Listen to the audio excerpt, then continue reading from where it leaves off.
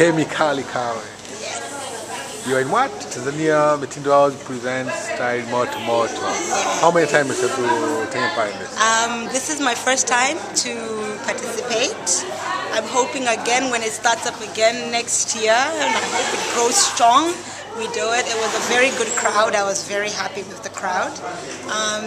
Also, definitely I'm loving the way the industry is going right now. From the time that I started off, which is about 3 years ago, till now, things are so different. The landscape is definitely different of the fashion world.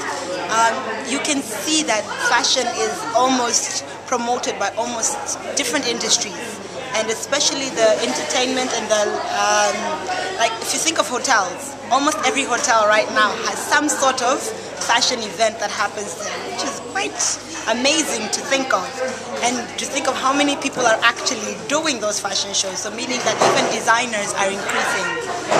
We are trying to grow the industry as well by opening a fashion school, which hopefully from there we'll be able to train people. So you're talking about a fashion school. You as Kemi are opening a fashion school. Me as Naledi Fashion House. When is that? When's that going to happen?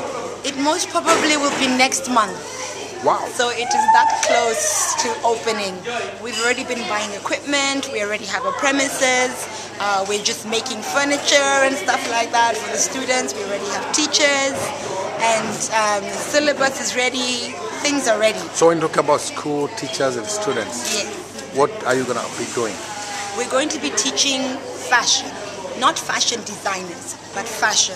So people who maybe work in tailoring shops and they want to grow to become fashion designers, or people who work in shops like, let's say, Mariado, and they want to know how to be able to choose an outfit for a client and become their personal shopper. Then we teach them that, like how to look at skin color that will suit, so what colors will suit that skin, the shape of the face, the shape of the body, how to shop for somebody. So those are things that we'll be teaching. Where is this school going to be? It's going to be located in just opposite Leaders Club.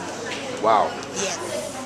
So very accessible, very easy to get there.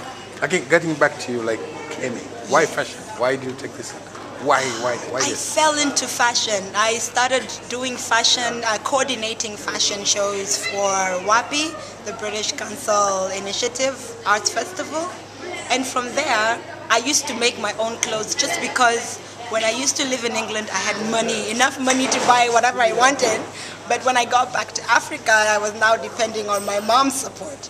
So that way I had to find another way of being creative, still getting to wear unique stuff. So I started making my own clothes. And from there, people liked them. So I'd go to WAPI dressed in a new outfit every time, and somebody would be like, hey, I like that. And from there, people started ordering clothes. So how do you see Kemi in 10 years from now? 10 years from now, Kemi should have a fashion empire.